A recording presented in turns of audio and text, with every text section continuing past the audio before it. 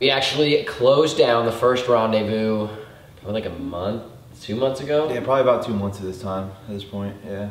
Yeah, if you haven't noticed, haven't been vlogging a whole lot, we shut it down and we've been doing some of our own adventures, which we'll talk about later. But right now, we're talking about the first rendezvous and the sad story of killing it off.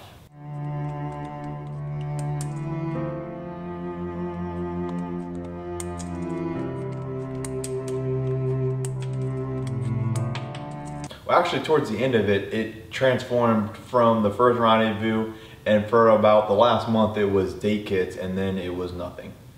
Yeah, so it was the first rendezvous, then we decided to change the name to Date Kits. Then we were like, all right, we want to do bigger things with this, so we changed to Kit Company. Yeah, and then it was probably about Kit Company for like a week, and then it ended. Yep, we just cut it off. We ran a Kickstarter campaign that we pushed out all over the internet, and our goal was to raise $2,500. Yes, that was the total, yep. And we made a deal and said, if we can raise this amount of money, and people are interested enough to fund us at that level, we'll keep it going.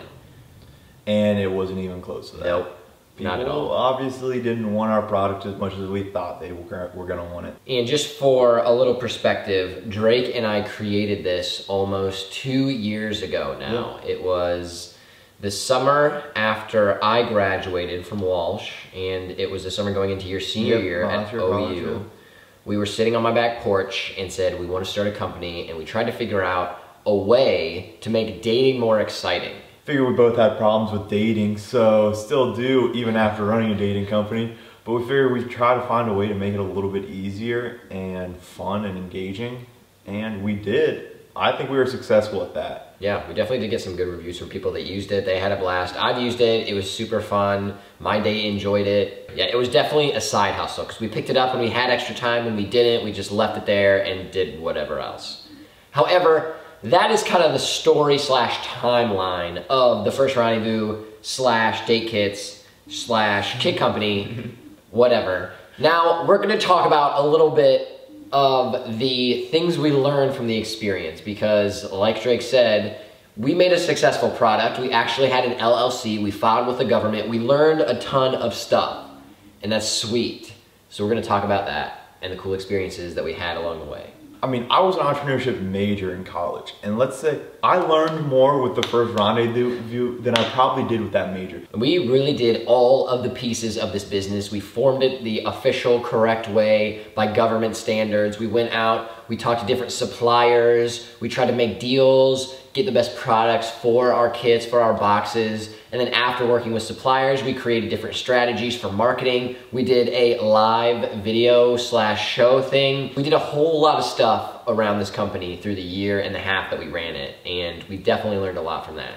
And if you haven't gathered, you can go back. I've kept all of our Date Me shows still live on the internet. You can find those, and one huge thing is this guy's camera presence. Yeah, I'm beautiful on camera. They say the camera has 10 pounds, but they don't talk about how great it makes me look. Yep. No mentor, no one helping us, guiding us along the way. It was just us. Yeah, finances suck. Have somebody else do them. Yeah, it's not fun. I'm glad Especially when you miss deadlines and they try to charge you $2,000 penalties. Yeah, that happens. Stuff. It's not fun. It did happen. That did happen. Literally happened to us. But we're good. With that, you said something about a mentor, and for all of you aspiring entrepreneurs out there, there is one thing that I would recommend. First, go out there, do all this stuff yourself, try to figure it out, read textbooks, go online, read blogs, do all that kind of cool stuff so you can learn the ways of doing it, trial by fire, send out some marketing campaign materials and see if people actually like it, build a website, does it get engagement, figure out an ad strategy, all that kind of stuff. However, if you can pull a mentor on at any point in time, the earlier the better. Do it. Do it. I agree 100%. That was another thing that we could have done differently and that would have helped us potentially succeed. Let me give you an analogy really fast. So if you start a business without a mentor, it's like you're walking in the desert where the sun is just blaring into your eyes and you can't see, you have to squint. You can definitely make your way around, like you're not gonna run into a cactus or anything, hopefully, but When you get a mentor, it's like getting sunglasses, really cool ones like Ray-Bans or something. You can put them on and then you can actually open your eyes and you can see the direction that you're supposed to go. Yeah. One final thing that we are gonna talk about and leave you with is a piece for all of you aspiring entrepreneurs out there, because we've done it. So now we can give you some of the nuggets from our experience so you guys can do it better than we can, hopefully. In the middle of a live interview, this kid just gets on ESPN. Frickin' Columbus Crew might be getting rid of Ola Kamara. All right, we're gonna each give you 2 nuggets from our experience. I'm giving 2, he's giving 2, I'm starting off. I would like to tell you about one thing in marketing is have social media. Social media is one great way and an inexpensive way to start getting the word out about your products. So create cool social media pages, make sure you have all your information on there, have that website tagged along as well. Create cool and fun, interesting content that you can push out to people, directly reach out to individuals and say, hey, we're doing something kind of similar. Let's like chat, let's do a collaboration, and retweet, reach out to the followers that you do have, make social media a part of your marketing plan. It gets very difficult to stay focused because you're responsible for your own actions. You have to take the responsibility, you have to take the action, you got to build what you want to build. And it's hard to stay focused on that goal at all times. Do simple things like setting your own work schedule where you have to be somewhere at 8 a.m., 9 a.m. in the morning and get to work on your project. That was helpful. Little things like that make the biggest difference. When we first started, we didn't have anything like that, and I lost concentration a lot and didn't work on the business when I should have been working on it. Then we set some regulations where we had to be at work, or I had to run sprints if I wasn't at work on time.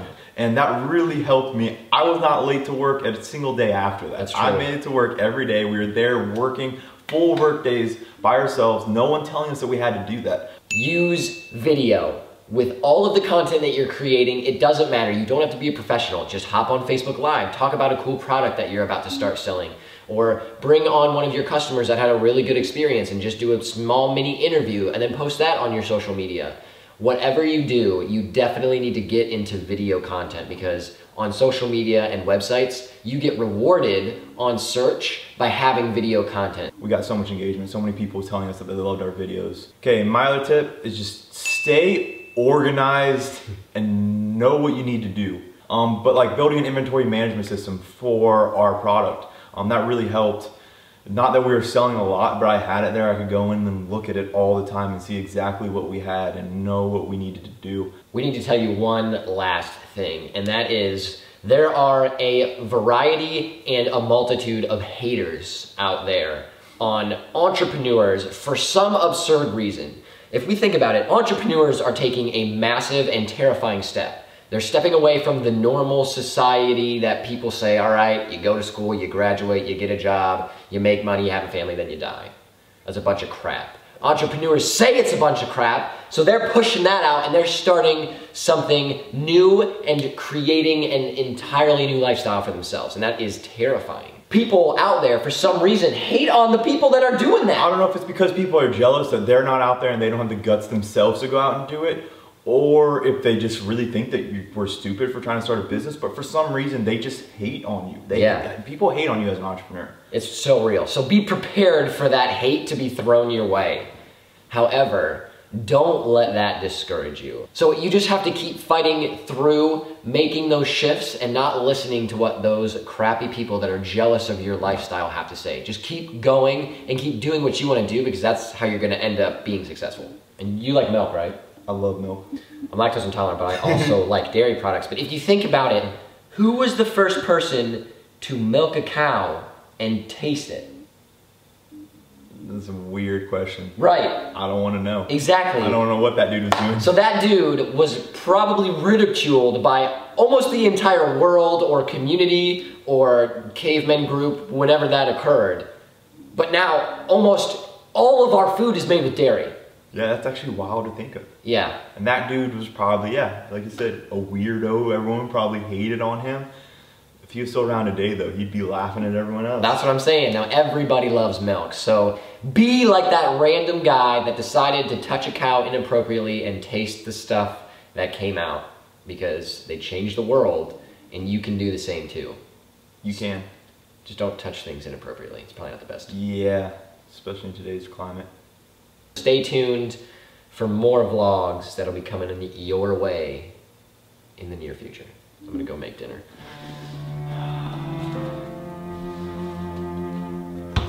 Ah!